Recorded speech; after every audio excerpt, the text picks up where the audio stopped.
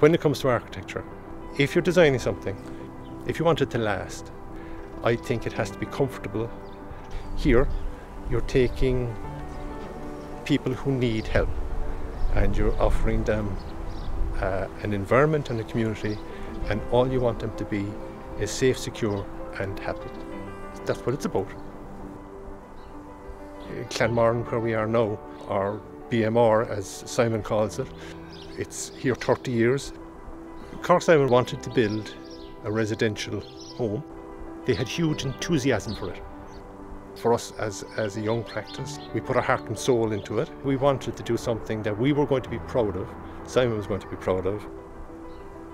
Like when I think back to the drawings and the design and the variations and all that, we carefully considered a lot of the details. And then when it came on site, there was a great relationship, all the work for Simon.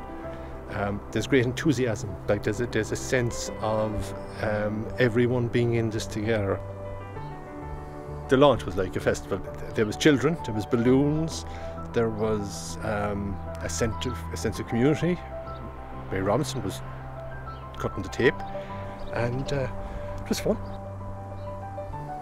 When you're outside on the road, there's no big wall and there's no sliding electric gates. You can walk right up to the door. It's very, very much open and it's part of the community. Is it recognisable as it being a residential home? Not at all. It fits in, it doesn't hide itself, and I think it becomes, because of that, it becomes part of the community.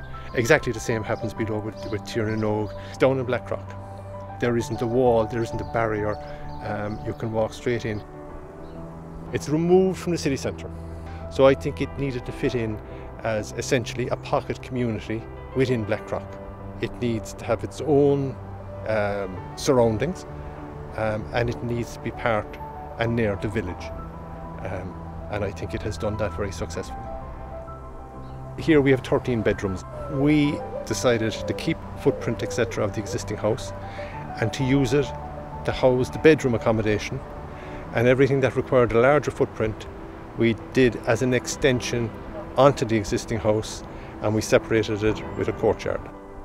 You need the building to have enough space for it to work. I think planning belongs to us as the public. When Simon gets planning permission for something, I think of its benefit to the community, and it's a benefit to everyone, and yeah, I take a certain level of pride in helping that along.